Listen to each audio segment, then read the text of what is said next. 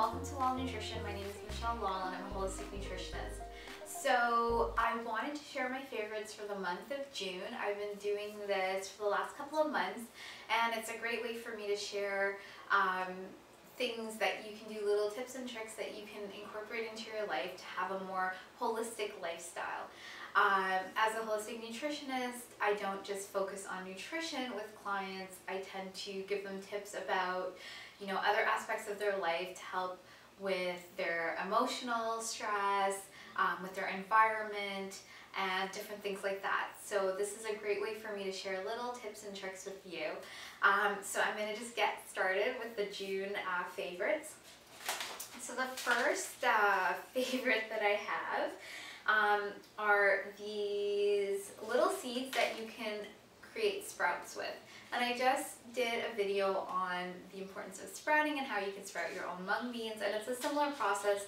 This is clover, alfalfa, radish, and mustard seeds, and so whenever you sprout anything from a seed is a bit dormant.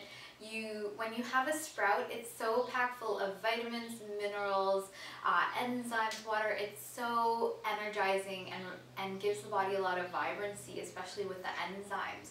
And because it's a living food, and it literally imparts the energy in it that it has into your body. So if you look at the type of food you're eating, you tend to take on certain characteristics of it. So more living and alive and fresh foods are going to give you more energy because they haven't been cooked to death, and they haven't lost a lot of I guess vitality, you could say. So sprouts are amazing. And they're my first favorite, and especially with the weather being so nice and warm, people tend to want to consume more salads, more fresh fruits, more fresh and living foods. So sprouts are an amazing addition to any salad too, and they are a complete superfood. Okay, the next thing I'm going to talk about, the next sort of food that I have are Medjool dates. And they have been a favorite of my son's, and they're a favorite of mine pretty much throughout, but especially now they're great. I find I can give my son a little piece of it. I don't give him too many dates because they are very, very sweet, but they're a great alternative for candy or caramel. They have a great caramel taste to them, and for me they are actually too sweet that I actually stuff them with different types of nuts, sort of almonds or Brazil nuts or walnuts. And I actually saw that I was in Turkey a few years ago, and they actually, it is a dessert, and you can buy them in the markets where they're dates stuffed with pistachios and different types of nuts.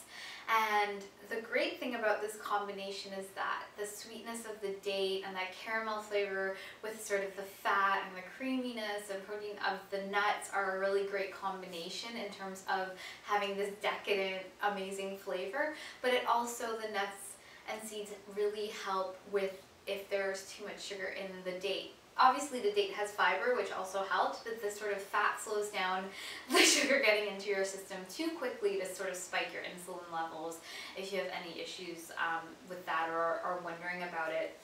There's also, I'll link to a recipe below where you can create, if you blend the dates and the nuts with raw cacao or different flavors, you can create these amazing truffles or power balls, and it's just like a perfect combination to have. And I've noticed with my son, they're a really great way for him to have, different nuts and things like that, because it's then already broken down so that he can absorb it better.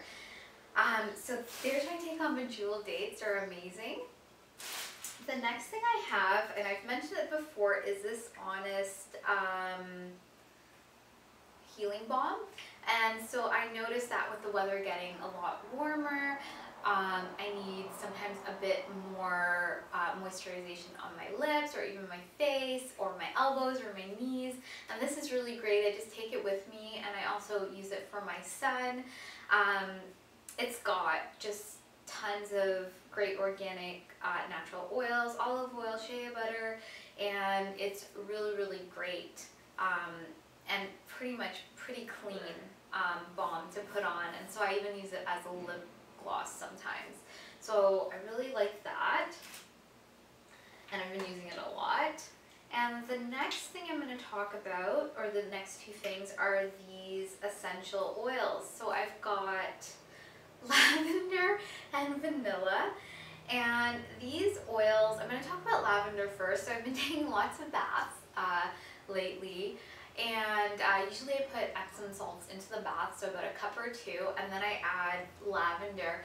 And so the smell is really calming, and even using the essential oil on your, you can just put it on pulse points on your body to just absorb the smell before bed. It's really, really calming to the nervous system, and especially in a bath where it becomes sort of aromatized and like the oils are volatile, so they sort of, you can smell it all around you.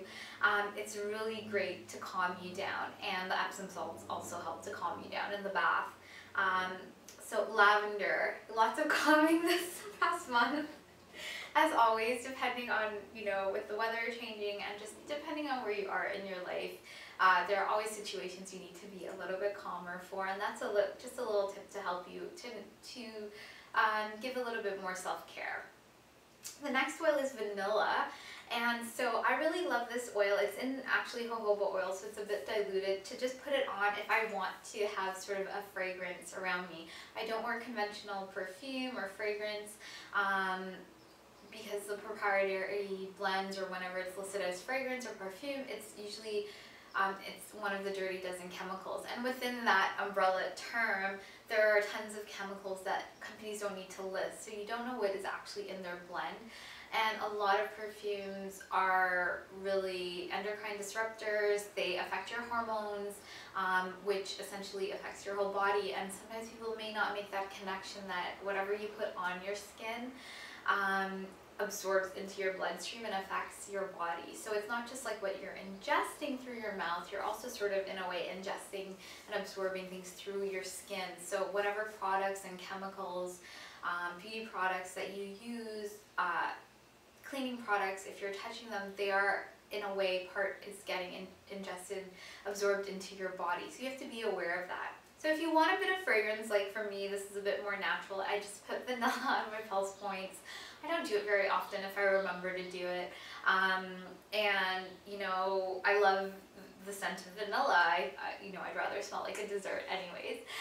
So that's another little tip that you can add in to sort of have a more holistic beauty regimen, I suppose.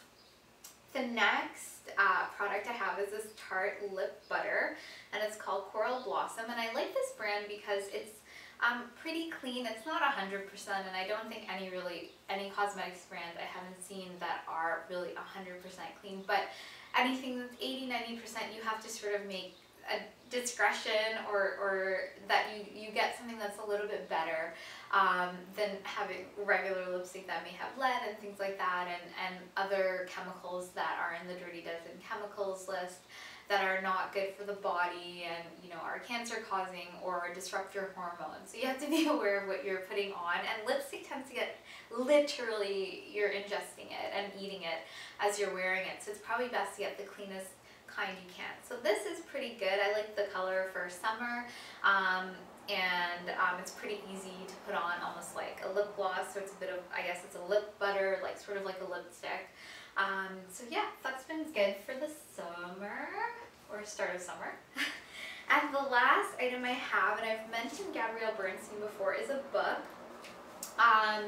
I find her stuff is pretty easy to understand, pretty simple to incorporate. I do different meditations at night that are a bit longer, but I find this book, this is just really, really quick tools that you can use throughout the day. What I usually do is I just like flip through the book, and I stumble, whatever sort of like my finger lands on, I use that tool for the day. For instance, right now, harness the power of empathy. So if you look through it, it'll just give you sort of a tool or something to think about or to focus on. And it gives you a message. So empathy is a virtue, use it wisely, and just sort of goes into an explanation of what it means and what you can do. And it's sort of a quick tool. It could be a quick meditation, just a quick affirmation, especially as you're going through your day and you find you have little bits of anxiety or fear or doubt or panic and you need to just kind of come back to center and reset. And for me, it's pretty easy to do this.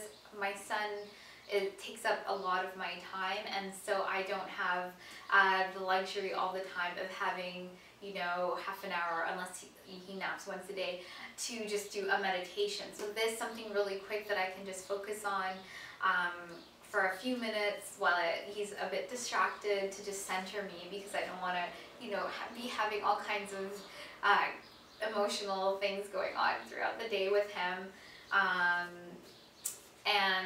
So it's been really helpful, because, you know, sometimes people think that everyone is super blissed out and super positive on Instagram, and that's just a small portion of the day, and maybe it's a big portion of the day, but it's like throughout the day we are all experiencing things and seeing things, and things are happening, and so we need tools, which this one is a great tool, and nourishing foods to really keep us as balanced as possible to go through the ups and downs of life.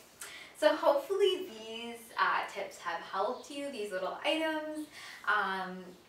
If you have any questions, please leave a comment. Please be sure to like this video, share it, and also subscribe. And if you have any questions, please be sure to let me know in the comments below, and I look forward to sharing more with you. And I hope you can incorporate a little bit of what I've said into your day-to-day life to just push you a little bit more into a healthier lifestyle to benefit you and obviously your family. So thank you so much for watching, and I look forward to sharing more with you. Bye, and have a great day.